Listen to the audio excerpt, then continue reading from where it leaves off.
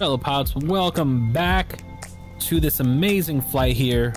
We're currently over New York, guys, and I have to say, honestly, I'm impressed. I'm absolutely impressed by this amazing, super detailed Spitfire that Aeroplane Heaven has brought us. And check that out down there. We got an F-14, got a couple of cool planes down there.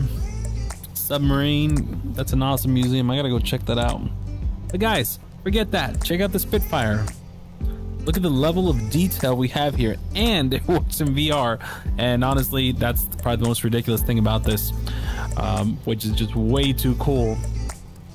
Now, another thing is I'm having a blast flying here through New York with the Spitfire. And right now my settings are really cranked up. They're on high. I think cloud rates are on high or ultra. Resolution OpenXR is really high. And the render scale is set to 100. I know it's a very basic model Spitfire, but still, flying through New York in VR with Reverb G2 at 4K is no small feat. And I have to say, I'm gonna put up my other video later on in which I'm flying in Hawaii in the Coronado Seminole, and it's an absolute blast. And I talk about the driver update that we got from NVIDIA. So that is going to be absolutely amazing. That's not an April Fool's joke. That's actually how I'm getting this so smooth. So the latest drivers, I'll tell you right now, it's 465.89. It's absolutely amazing for the 3000 series GPU. So definitely check that out.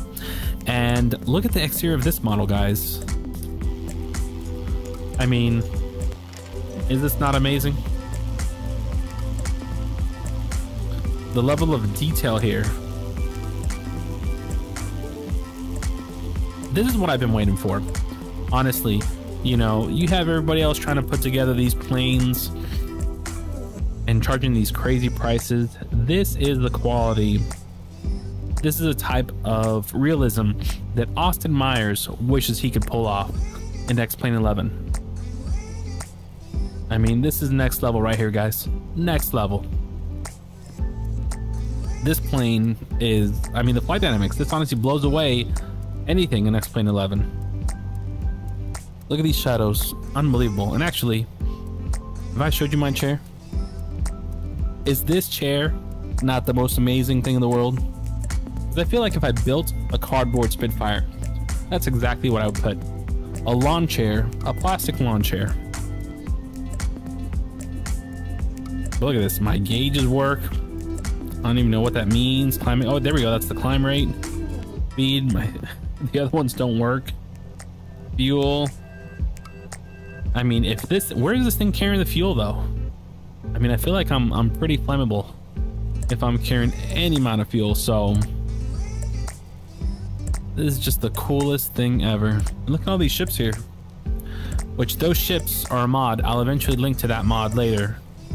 But honestly, let's land this bird.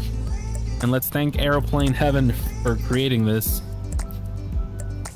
It does have gear, it's not visible, but it is there, so let's change grips here.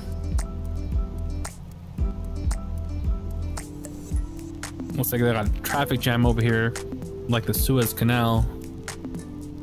Alright, here we go, guys. We're gonna bring this bird in for a landing. I cannot believe how smooth this is, guys, honestly. And I'm in New York.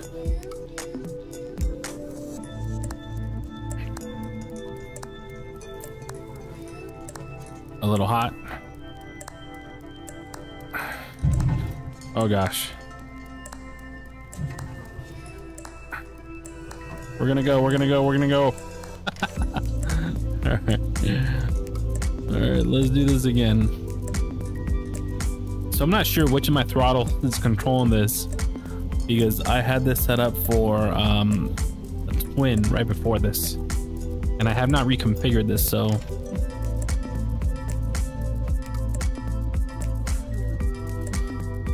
there we go. I just want to keep that stall horn there. Reverse. Oh, we're gonna hit this no matter what. Brakes. Guys, this was the most ridiculous thing ever. Link is below. This is freeware. It costs 0 FPS. In fact, I think it gives you FPS when you fly this plane. Go check it out. And shout out to Aeroplane Heaven for making this for us. This is just way too funny. This is the most ridiculous thing ever.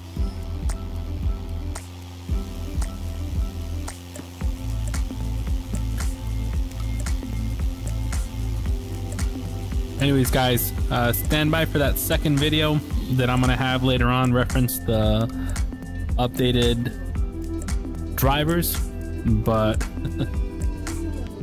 have a good day, happy April Fools, and let me swap out of this monster creation here. This is just too funny. Check out how cool that is. The ships are moving.